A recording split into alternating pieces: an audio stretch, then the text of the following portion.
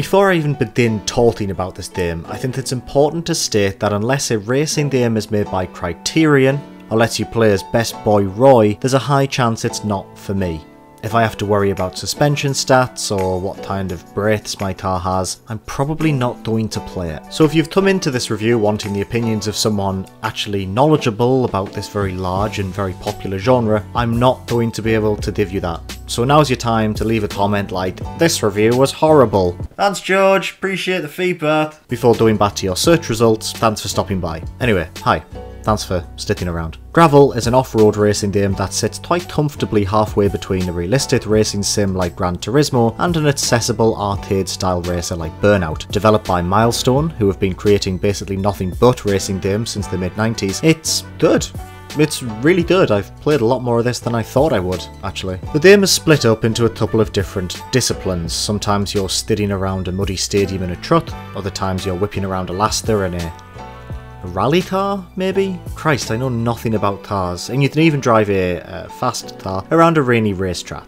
Also Vedas. Look, there's that hotel. Basically, diversity is not a concern here. There are plenty of tracks and each one offers a nice little twist on the unifying theme of off-road racing. You see, it turns out that driving a car on something that isn't a carefully constructed concrete course feels very different, and Gravel does a great job of what I can only assume is accurately replicating just how difficult it is trying to heave a heavy, slow truck around a track that is made of nothing but wet mud. Gravel is tough, but not unfair. Yeah, it can be a fight winning a race, but it's a rewarding experience that never feels frustrating. Now this, for me, is why I ended up really liking this game. As I previously mentioned, I sucked literal ass at driving simulators, but luckily Gravel had my back throughout. Before starting a race, you can jump into race options in order to change a bunch of settings that can make the game far more accessible to someone who has no experience in this genre. The only consequence of which is a slight deduction in a bonus multiplier that is awarded when you do things like big jumps or drifts.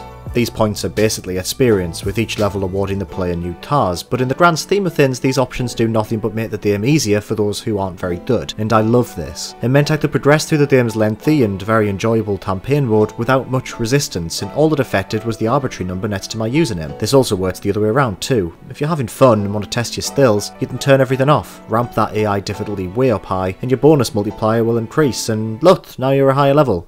Good for you, champ. Proud of you. If you're still struggling when you're in the race itself, that's fine too. At any point you can tap L1 and rewind for a few seconds in order to readjust and try again. No consequences, no fuss. Gravel is happy for you to experience it in a way that works best for you. Its campaign, framed as a TV show, is the main meat of the game and the part I had the most fun with. Despite being forced to sit through these really weird FMV segments where rival drivers jump around on screen for a bit and look like twats, the campaign mode consists of a fair number of varied modes like elimination, where the racer in last place is removed from the race every 30 seconds, a mode where you have to go through the arrow segment of these randomly generating boards, standard lap based races, and time trials. All standard stuff, all great fun. And to be honest, I think that sums up Gravel pretty accurately. It's not pushing any boundaries here, but it does what it does very well. It looks a bit ropey, especially on my PS4 Classic, but everything you'd expect to be here is here, and done very well. For me, personally, someone who hasn't played any of these games, which I'm sure other reviews will understandably and fairly draw comparisons with, I had a lot of fun just sitting back, shoving some boards of Canada on Spotify and spending a few hours working my way through Gravel's campaign. It's probably not worth its current retail price of £45